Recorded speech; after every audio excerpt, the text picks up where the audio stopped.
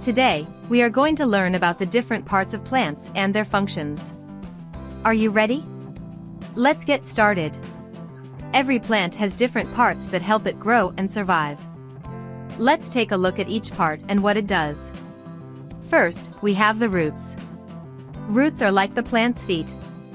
They keep the plant anchored in the ground and help it absorb water and nutrients from the soil. Roots are usually hidden underground, but you can sometimes see them poking out of the soil. Have you ever seen a carrot? That's a root that we eat. Next, we have the stem. The stem is like the plant's backbone. It supports the leaves and flowers and helps transport water and nutrients from the roots to the rest of the plant. The stem is the part of the plant that is above ground and can be thin or thick depending on the type of plant. Have you ever seen a tree? The trunk is a type of stem. Now, let's talk about the leaves. Leaves are like the plant's lungs. They take in air and use sunlight to turn it into food for the plant. This process is called photosynthesis. Leaves come in many different shapes and sizes, and they are usually green, but they can also be red, yellow, or even purple. Have you ever seen a maple leaf? It's a type of leaf that turns bright red in the fall. Finally, we have the flowers. Flowers are like the plant's way of making babies. They contain seeds that can grow into new plants. Some flowers also attract bees and other insects that help pollinate the plant. Pollination is when the pollen from the flower's male parts, the stamen, is transferred to the female parts, the pistil, which fertilizes the plant and allows it to produce seeds. Have you ever seen a dandelion?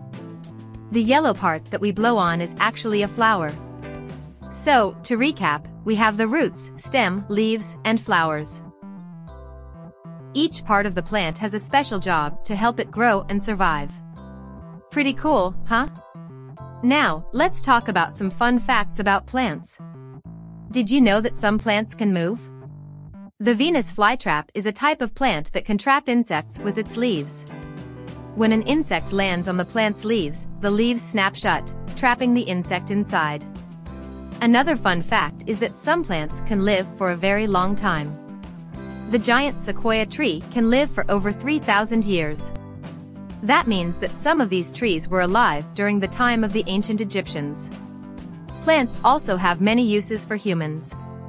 We use plants for food, medicine, and even to make clothes. Have you ever eaten a strawberry or a banana? Those are both types of fruit that come from plants. And did you know that aspirin, a medicine that can help relieve pain, comes from the bark of a type of tree?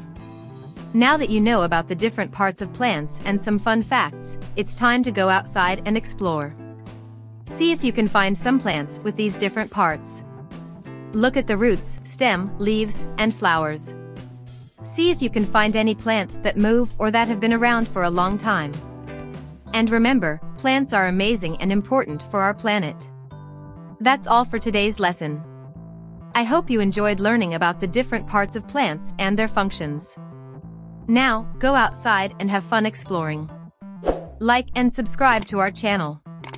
Check out the links below for free resources for students of all ages.